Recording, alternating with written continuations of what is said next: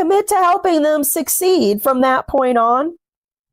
Don't get frustrated if the client gets frustrated. Just motivate them and adjust the plan. Part of that is co-regulation, right? If they're like upset, it's not going their way, you need not get upset with them. Just let them know these things happen.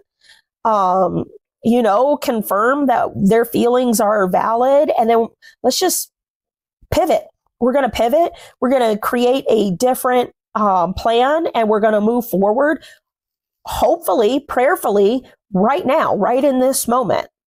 And finally, the client is the expert of their own life. That brings it back to the beginning of self-determination. They know what they want.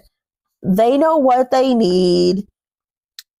What your opinions on the matter are only from your own worldview and your own life perspective. Your opinions on the matter are what you yourself would do.